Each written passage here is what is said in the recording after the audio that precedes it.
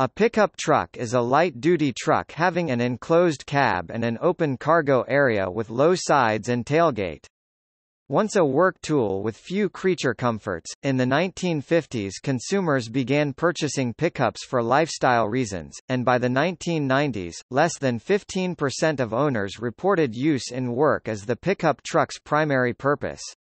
Today in North America, the pickup is mostly used as a passenger car and accounts for about 18% of total vehicles sold in the United States. Full-sized pickups and SUVs are an important source of revenue for GM, Ford, and Fiat Chrysler automobiles, accounting for more than two-thirds of their global pre-tax earnings, though the vehicles make up just 16% of North American vehicle production. The vehicles have a high profit margin and a high price, with 40% of Ford F-150s selling for $40,000 United States dollars or more. The term pickup is of unknown origin. It was used by Studebaker in 1913 and by the 1930s, pickup hyphenated had become the standard term. In Australia and New Zealand, ute, short for utility vehicle, is used for both pickups and coupe utilities. In South Africa, people of all language groups use the term bakkie, a diminutive of bak, Afrikaans for bowl, container, due to the cargo area's similarities with a bowl.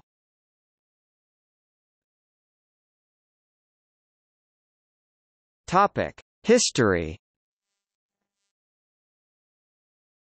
In the early days of automobile manufacturing, vehicles were sold as a chassis only, and third parties added bodies on top.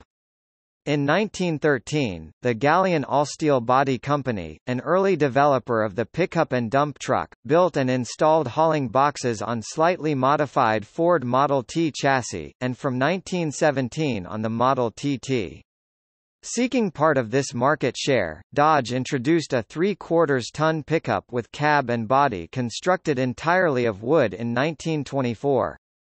In 1925, Ford followed up with a Model T-based, steel-bodied, half-ton with an adjustable tailgate and heavy-duty rear springs. Billed as the Ford Model T Runabout with pickup body, it sold for $281 United States dollars, 34,000 were built. In 1928, it was replaced by the Model A, which had a closed cab, safety glass windshield, roll-up side windows and 3-speed transmission. In 1931, Chevrolet produced its first factory-assembled pickup.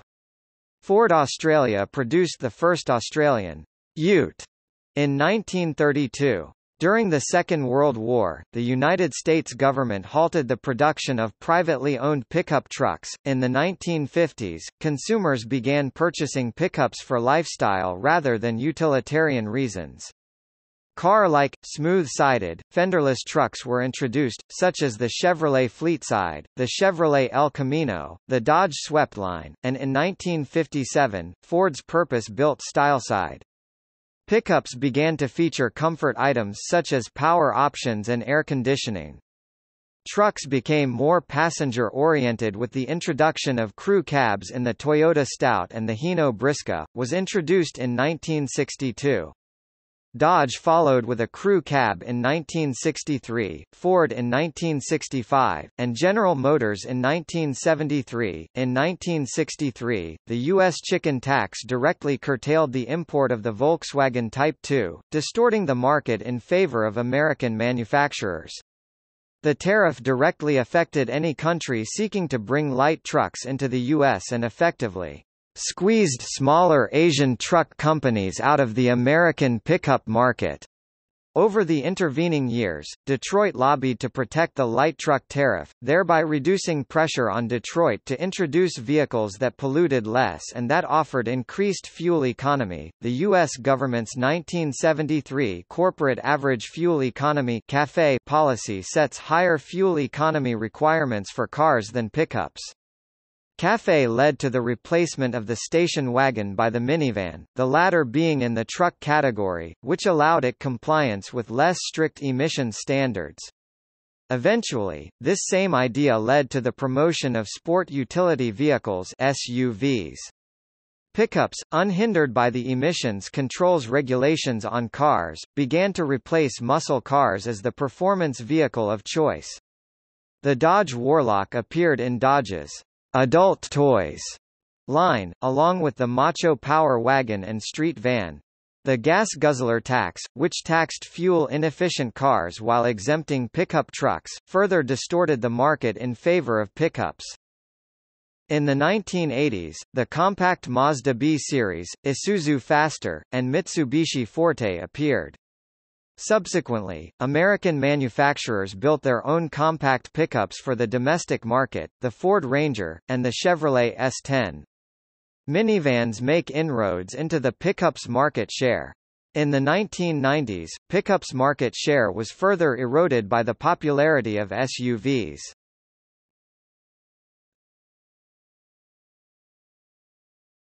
Topic: International markets. While the Ford F-150 has been the best-selling vehicle in the United States since 1982, the Ford F-150, or indeed any full-sized pickup truck, is a rare sight in Europe, where high fuel prices and very narrow city roads make it difficult to use daily. In America, pickups are favored by a cultural attachment to the style, low fuel prices, and taxes and regulations that distort the market in favor of domestically built trucks. As of 2016, the IRS offers tax breaks for any vehicle equipped with a cargo area of at least 6 feet in interior length that is not readily accessible from the passenger compartment. In Europe, pickups represent less than 1% of light vehicles sold, the most popular being the Ford Ranger with 27,300 units sold in 2015. Other models include the Renault Alaskan, a rebadged Nissan Navara, and the Toyota Helix.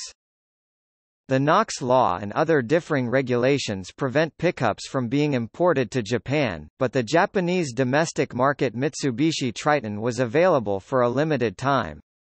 The most recent pickup truck on sale in Japan is Toyota Helix. In China, where it is known by the English loanword as Pai Ka Che, the Great Wall Wingle is manufactured domestically and exported to Australia. In Thailand, pickups manufactured for local sale and export include the Isuzu D-Max and the Mitsubishi Triton. In Latin and South America, the Toyota Helix, Ford Ranger, VW Amarok, Dodge Ram, Chevrolet S10, Chevrolet D20, and Chevrolet Montana are sold. In South Africa, pickups account for about 17% of the passenger and light commercial vehicle sales, mostly the Toyota Helix, Ford Ranger, and Isuzu KB, Isuzu D-Max. The Volkswagen Amarok and Nissan Navara are also sold. Topic: design and features. In the US and Canada, nearly all new pickups are sold with automatic transmissions. The Chevrolet Colorado, Nissan Frontier, and Toyota Tacoma are all available with manual transmissions. Fords are automatic only. A regular cab has a single row of seats and a single set of doors, one on each side. Extended or super cab pickups add an extra space behind the main seat, sometimes including small seats. The first extended cab truck in the U.S. was called the Club Cab and was introduced by Chrysler in 1973 on Dodge pickup trucks. A crew cab, or double cab, seats 5 or 6 and has 4 full-sized, front-hinged doors. The first crew cab truck in the U.S. was made by International Harvester in 1957, and was later followed by Dodge in 1963, Ford in 1965, and Chevrolet in 1973. Cab-over or cab-forward designs have the cab sitting above the front axle. An early cab-forward, drop-sided pickup was the Volkswagen Transporter, introduced in 1952. This configuration is more common among European and Japanese manufacturers than in North America, since the style allows a longer cargo area for the same overall length. The design was more popular in North America in the 1950s and 60s, examples including the Chevrolet Corvair rampside and loadside, Dodge A100 and A108, Ford Econoline, and Jeep FC150 and FC170. The cargo bed can vary in size according to whether the vehicle is optimized for cargo utility or passenger comfort. Most have fixed side walls and a hinged tailgate.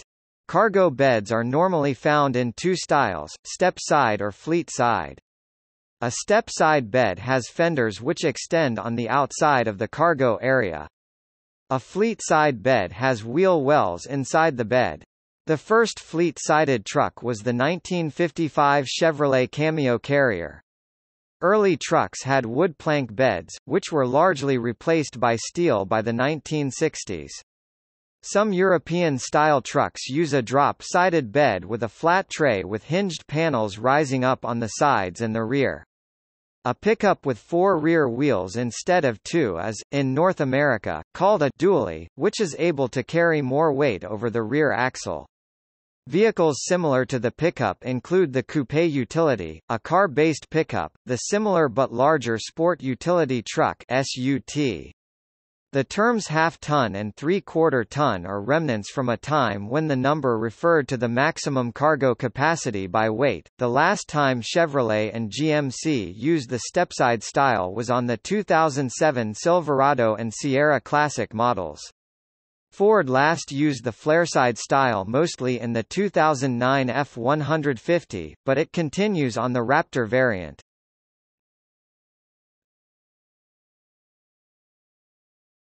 Topic: Uses for pickup trucks.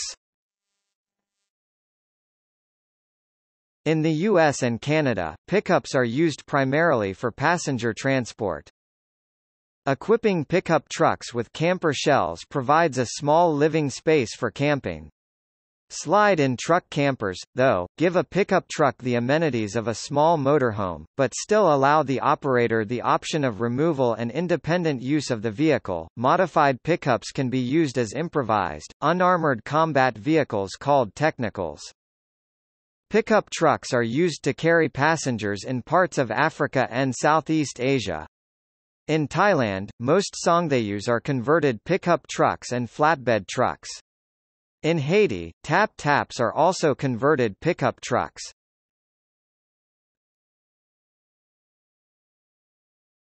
Topic. See also: List of pickup trucks in current production. Pickup truck racing, a form of auto racing using modified versions of pickups mostly on oval tracks.